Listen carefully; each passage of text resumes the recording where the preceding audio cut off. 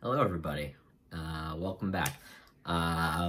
This is a request video. I'm going to put together a request from my friend JP, who is an exceptional angler, brook trout hunter in Pennsylvania.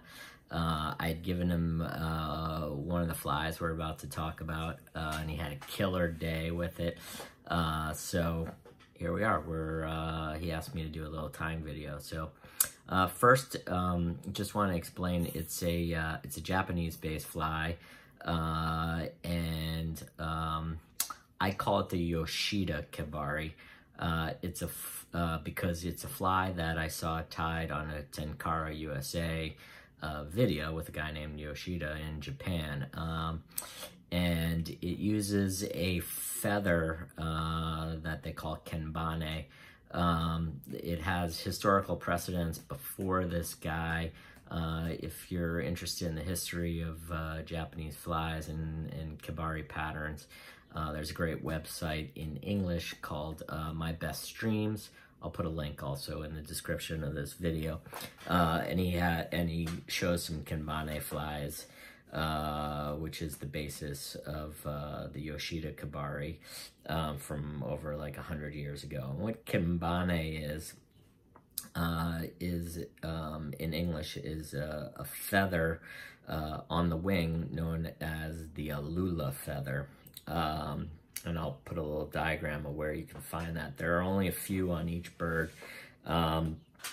Most likely the Kenbane feather that was used, or the Alula feather that was used in the flies from 100 years ago, was from a pheasant species that's native to that part of the world, to Asia. Korean pheasant, Japanese pheasant, and we don't have those here. They're very, very rare. Most similar thing is probably just a hen pheasant, but the Alula feather's on lots of different birds. What makes the feather kind of special, and I'll hold one up here from a quail, because my hen pheasant skin, I've used all the Alula feathers already, so I don't have any, but from a quail skin, I haven't used them. And this is a feather. It has, you can see it has a stiff stem. Hopefully you can hear that. But the barbs themselves are somewhere in between a soft hackle and a stiff hackle. They have the ability to do a little bit of movement, but you can't spin it around because you can't spin it around the hook because the central stem is stiff. So what you have to do is you have to crush that and then split the feather.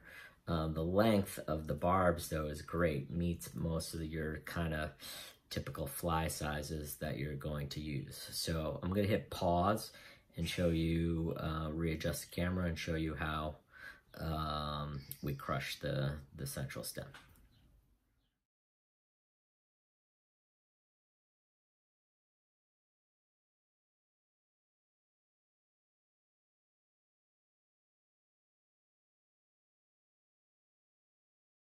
Okay, so I've adjusted the camera down so you can see on the table. So here's the Alula feather, and he goes through this video in full detail with the Tenkara USA one. So I'm gonna save some time and not really do it. But basically, you take a hard item like this. I got basically this. It's like a big hunk of metal. It's a magnet toy, but you can use anything that's kind of hard. I don't know if you can hear it. Yeah, there you go. Maybe you hear it as you get to the thicker part, but when you push down on it, you're crushing that central stem.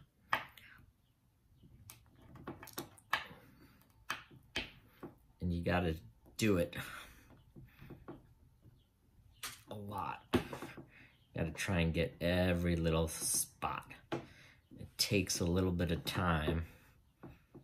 It's kind of time consuming, but you'll see that, and you'll feel the flexibility of that kind of goes down. And then when you actually go to test the splitting, you want to do so from the tip and kind of pull here and see if it's going to split. I still need to work this one a little bit, but I took one of the other ones off and I pre-crushed it till I got it to where it starts to split. And hopefully you can see that here.